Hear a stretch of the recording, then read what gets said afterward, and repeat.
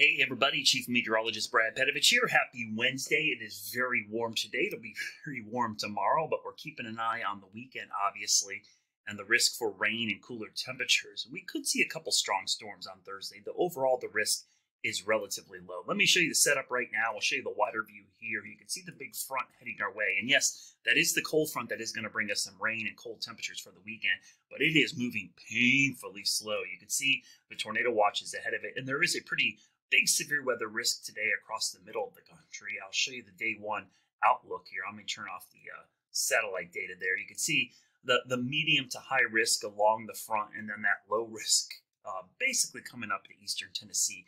Tomorrow, that risk right now is relatively low again as it moves into the Carolinas. We could see this expanded, but overall the risk is low tomorrow. It's not zero, let me emphasize that, but it is very low because the front's going to be running out of steam and kind of stalling across the area. So let's get into the future cast of this as this thing pushes off to the east and what we're going to expect.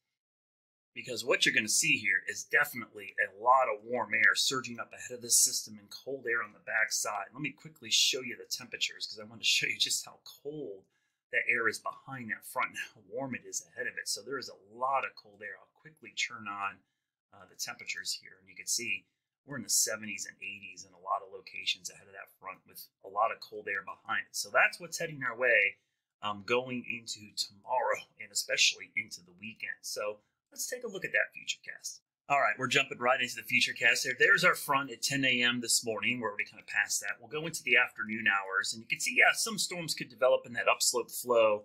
Very warm regime heading into tonight. So yeah, I wouldn't be surprised to see some areas, especially in the mountains and foothills, see some scattered storms develop as we go into this evening, but mainly just rain. We're not looking at anything severe. As we get into the overnight hours, clouds increasing on your Thursday. Again, pretty warm day. If the sun does break out on Thursday, we likely could see temperatures approaching record highs in the upper 80s, but I think it's all going to be at the cloud cover that develops. So the front starts pushing in late tomorrow. Again, this is 6 p.m. Let me go back a little bit because during the day tomorrow, there's probably not going to be much in the way of storms. You can see by 6 p.m., the area that we're seeing a couple storms, the mountains and foothills, maybe down into northern Georgia. So this line is much more of a broken line, much more scattered than what we've seen with some of the previous storms to the west. And you can see the front kind of stalls across the area. So overall, not looking at a huge risk of severe weather, but by Friday morning, the front is stalled.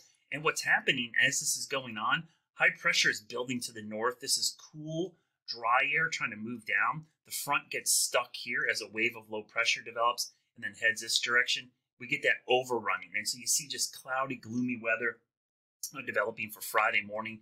And boy, Friday is going to be one of those days. The front looks like it's all the way down here at this point. And this is just the wedge. The wedge is building in, and that is Friday afternoon. That's looking ugly, and temperatures likely falling very quickly. Just a heads up for folks down the Masters. I mean, Friday's definitely going to be a day we'll watch for scattered storms, but it gets worse as we go into the weekend. And we'll look into the weekend because this area is going to be really, really cold. Yeah, let's look at the temperatures. So you see how warm it is ahead of that front. We'll go through time. Boy, really warm day today and again tomorrow as the front gets closer. We'll go into tomorrow morning.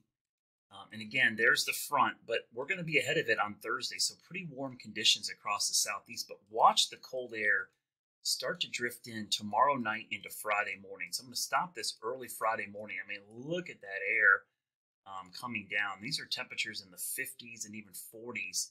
Not too far away. We go through time and we get into Friday and that rain is around. I mean, look at these temperatures. Oh, that is going to be a miserable cold rain. And that kind of gets locked in. You can see the wedge kind of set up here. The front's down in here and we've got that northeast wind. And that is really setting the stage for what is going to be a pretty cold stretch of weather this weekend with rain on top of it. We'll take a look at the long range futurecast here of the rain, but this is kind of the pattern. That's the wedge of cold air. Cool, dry air getting pushed in from the south, the stalled front here with the overrunning. That just makes for some yucky weather Friday into Saturday. So we have to take a look at the longer range futurecast. So, we're on Friday here. We're going into the weekend.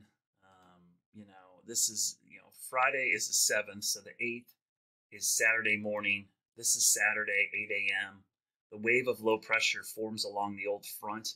It tracks along the stalled front at the same time. We still got that northeast wind.